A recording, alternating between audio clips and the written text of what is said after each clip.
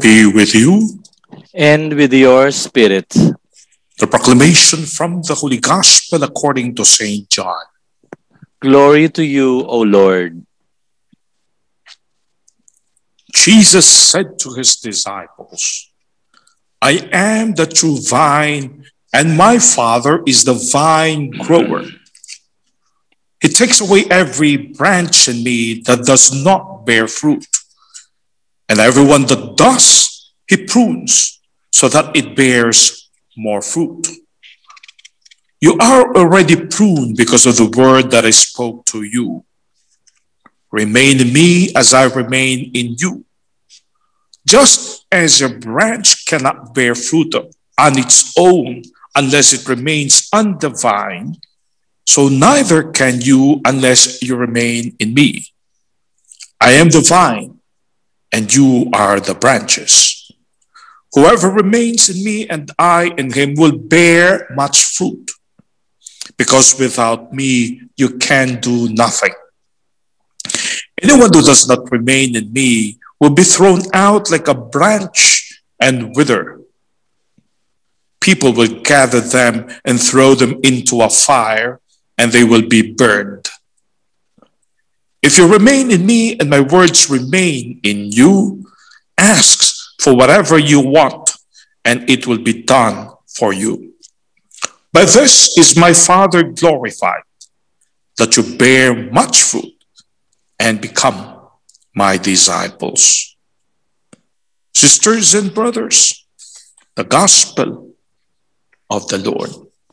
Praise to you, Lord Jesus Christ. Ating na nasabi sa umpisa ng ating misa, ng ating gospel is but a repetition of the gospel of last Sunday.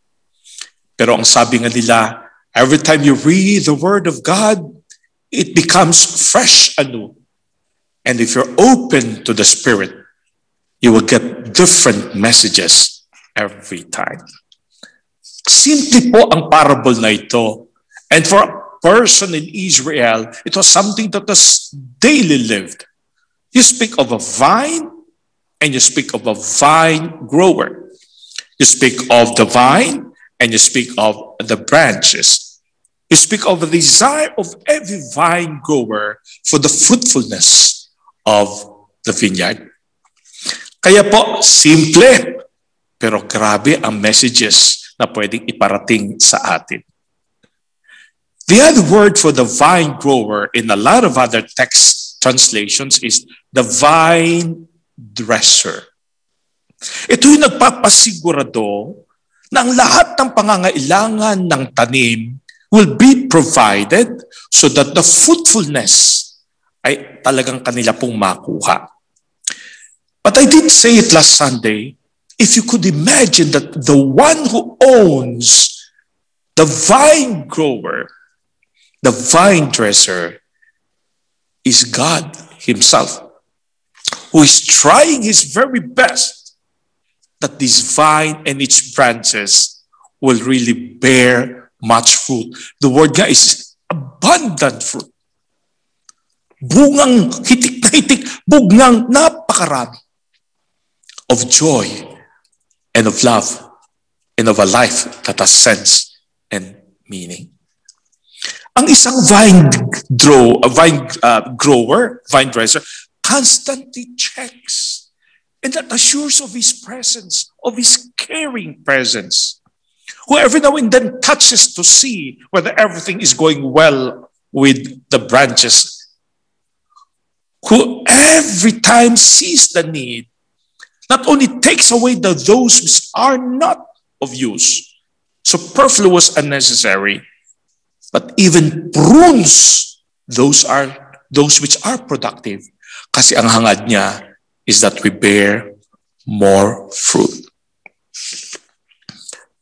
Kung Diyos ang pinag-uusapan as the vine grower, then we cannot but affirm na yung kanya pong hangad, his desire, is that we bear fruit of authentic love.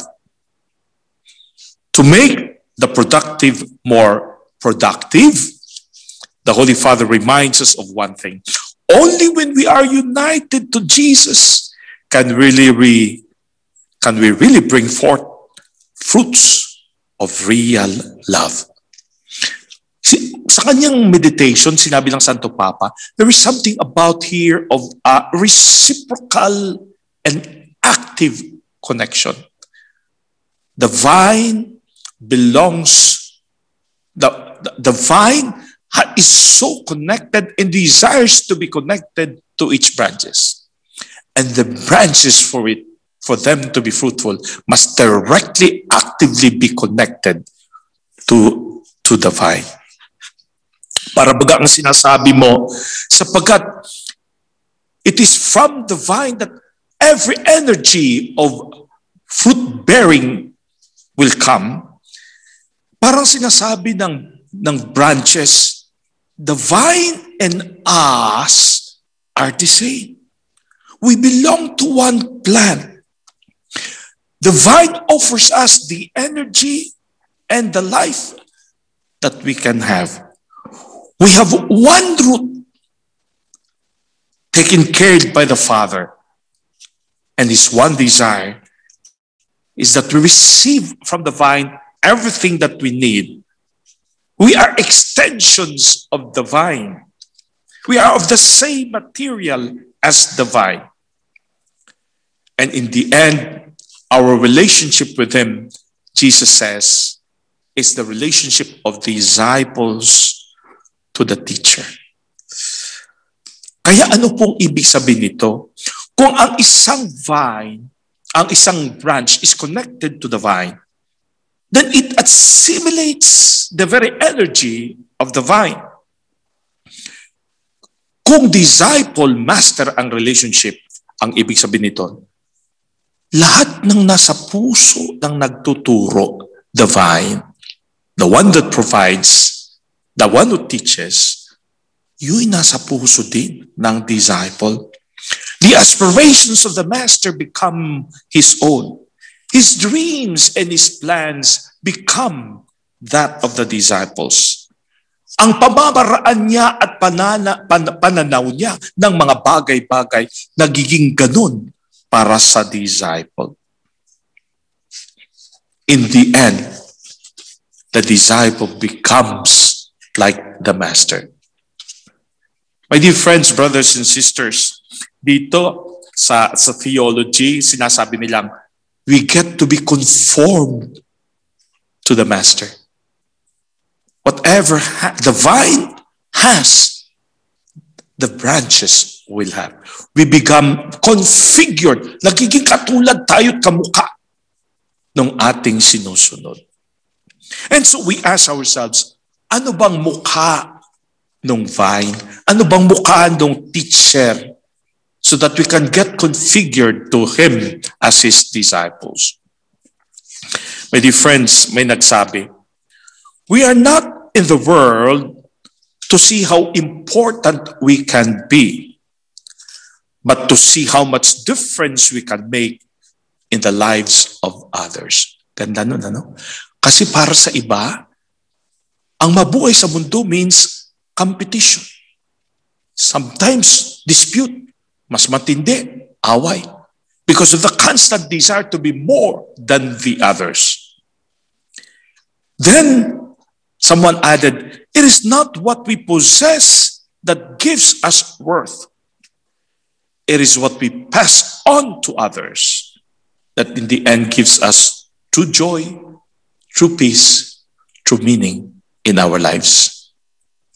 And if we are truly connected to Jesus, then we will understand that the sense of life is to be found only when our love becomes authentic in sacrificial service. May nahanap po akong isang film. Actually, nanalo po ito ng Oscar in the animated department ng contest. In short, cartoon po ito. But the lines are so simple, it convinced the jurors that this is one film that is worth declaring the best. Ano po yung makikita niyo? Siguro nakita na ng iba sa inyo. Ang scene po ay nasa loob ng isang bus. It is a bus that transfers passengers from one place, pero mahaba ang journey across America. Ang una pong na-focus ay isang matanda na may hawak na baston na nakatayo. Puno po yung bus.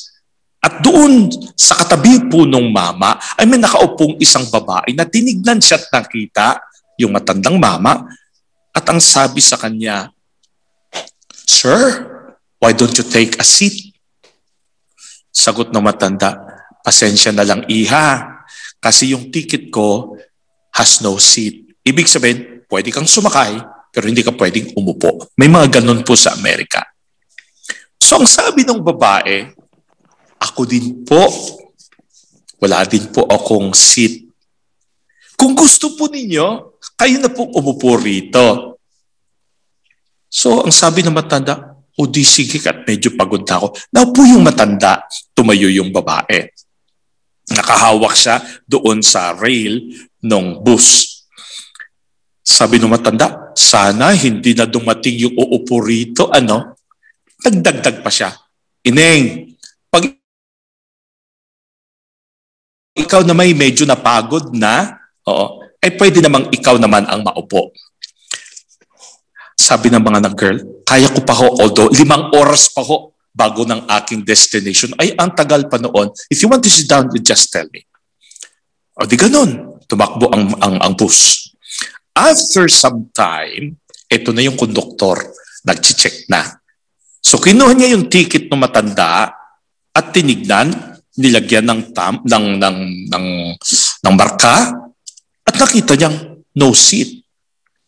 So kinuha niya ngayon yung ticket ng babae nasa tabi at nakita niya, aba, may numero. Ito yung numero kung saan nakaupo yung matanda. It was clear that the woman gave up his seat na binayaran niya para sa matandang walang upuan. So sabi sa kanya, nang nakita yun ng konduktor, suminya sa kanya babae, "Huwag na kayong magsalita, pagbigyan na yung matanda." So lumapit sa kanya ang konduktor at sinabi, "Ma'am, napaka-very kind po naman ninyo. Kung gusto po ninyo, mayroon pong seat sa harapan na iyan po'y palaging libre, reserve para sa amin. Doon na po kayo umupo." Ang sabi ng babae, "O di sige, salamat ha." Pero bago siya umalis, may kinuha siya kung saan nakalagay yung mga baggage. Alam yung kinuha? 2 crutches. Physically handicapped ang babae. Pilay ang babae. Kaya ang lahat na nakakaalam ng storya doon sa bus nagulat. Nang with great difficulty, lumakad po siyang may 2 crutches to the seat that was being given by the conductor. Alam mo mga kapatid, the message of that film is real kindness is when you're able to give up something that you yourself really, really need. That kind of a kindness that the Oscars recognized in a film, which is a cartoon, is something that the world needs today. But that can only come when we as branches have assimilated from the vine this constant desire of Jesus to sacrifice self for the sake of others. May isa pa akong kwento at ito napakaganda na rin. This one is not a film. This one is a real story of a guy named Dale Schroeder of Iowa, USA. For the past 67 years, naging karpintero po siya. Sapagkat magaling na karpintero, hindi siya nakapag-asawa, hindi siya nagkaanak. So kumita po siya ng almost $3 million. And yet, nang tinignan nila ang kanyang buhay, up to the very end of his days, he had only 2 jeans. The basics of things Talagang nabuhay siyang as someone who was really poor. And yet they would discover at the end of his life that 33 students who became doctors, pharmacists, therapists, teachers have all graduated from their studies without any debt because itong si Dale Schroeder paid from all that he has gathered in these 7 years as carpenter ang kanila po mga bayarin sa school.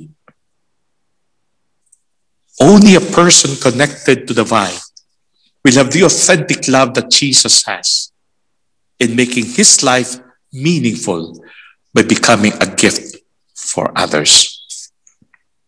Kaya po, sa mga bata ngayon, teachers, parents, do not educate your children to be rich. Educate them to be happy. And let them understand na ang real happiness is not to be found in money. The moment they begin to understand the real value of things, then they will grow up and they will know the value of things essential and not the price of things. Kasi kung pera palagi ang nasa isipan, in the end, you will end up truly sad when money is not available for you. Totoo sa ating dalawang storya, there is something that that becomes different, that gets transformed in us as image and likeness of our God. Sabi nga nila, there is a big difference between a human being and being human. And only a few really understand this.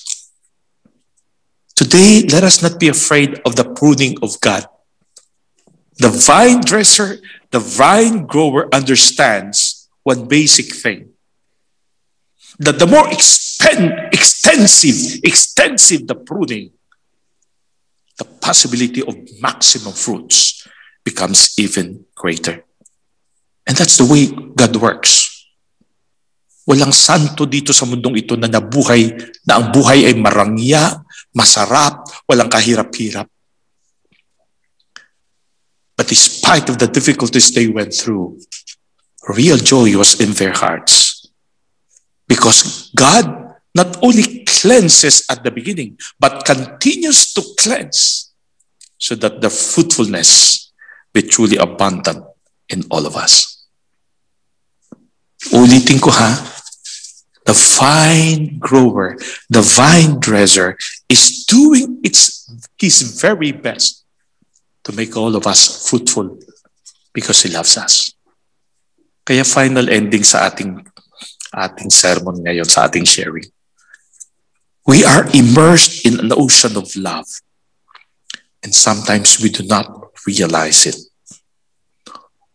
We have to ask for the grace of realizing that the vine grower, the vine dresser is very close, is checking on us, is doing his very best so that everything that happens to us in our lives, especially those which are not very good, will result in greater fruitfulness on our part. Amen.